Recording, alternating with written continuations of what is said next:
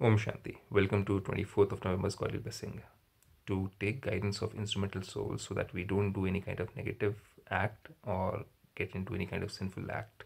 It's a very important step, and that's what God Father says over here, that may you become sensible and free of sins by knowing the importance of the directions given by the instrument souls. Instrument souls are those souls who have been chosen by God to take care of certain things in the yajna or in brahmakumaris. Sensible children will never think that perhaps the directions being given by the instrument souls are given because of someone saying something to them. Because somebody said something to them, that's why they got influenced, and that's why they're asking me to not to do this or to do that. So God says, never have such waste thoughts about the instrument souls.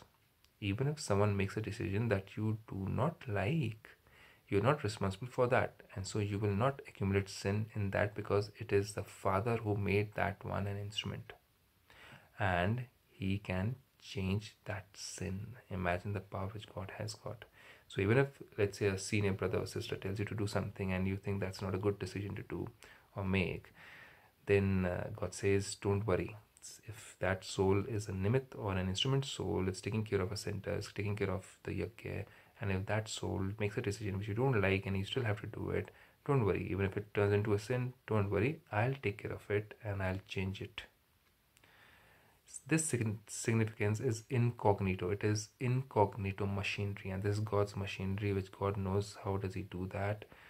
We can only follow the instrument souls and not to question them, just do the things which they have asked us to do. To learn more about what exactly does this mean and how does this machinery work, there are books which have been written about this, about karma, and about how God actually helps us to come out of sin and guides us in the right direction. Om Shanti with this.